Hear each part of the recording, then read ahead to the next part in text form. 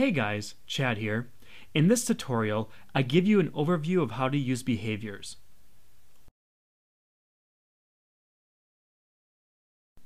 Okay, let's go ahead and get started. As you can see, I already have an animation placed on my stage, as well as a sound file in the timeline. This is so I can show you the different behaviors that are involved here. Now, for the behaviors panel, that's located right here for me. However, if you don't have that, simply go to Window, Behaviors, and that'll bring up the panel. Or you can hold in Shift and hit F3 if you so choose. Now, behaviors basically allow you to input basic action script into your movie without any of the hassle of programming it in through the action script window. So if you want to do some simple procedures like stopping sounds on the timeline or stopping your movie or bringing up a web page, that's what the behaviors panel can do for you. So let's go ahead and see this in action.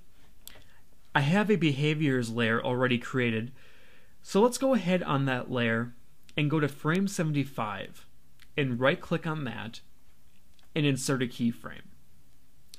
Now if we come over here to the behaviors panel, we can click on the little plus sign right here and we'll come up with some options. Let's go ahead first and stop all the sounds. So let's come down here to the sound category and simply come down here and select stop all sounds. And of course it'll confirm if we want to do this. You just click OK. And now you'll notice on frame 75 there's a little A icon on your keyframe. This indicates that there is action script there. So let's go ahead and see this in action. I'm going to go to Control, Test Movie, and see if the sounds stop once I start to play the movie.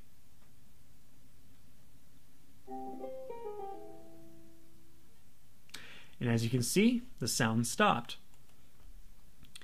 Okay, so let's go ahead and check out some more behaviors. First, I should point out, if we come back here and click on our keyframe, you can go ahead and remove this behavior at any time by simply clicking on it in the behaviors panel and hitting the minus sign right there.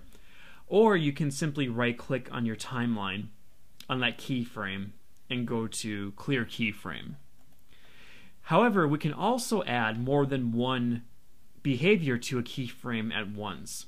So let's say, for instance, if we want to stop all sounds and we want to open up a web page while that's all going on, you can simply go to this option right here, click the add button, choose the behavior you want, and let's say we want to do the web page one. I'll just type in my web address really quick, and then you can choose to have it open in the same browser that your Flash animation might be playing on, or maybe you wanted to open in a new browser window for the user. You can decide that stuff. You click OK, and now you have that set of action, those two sets of actions for that one keyframe.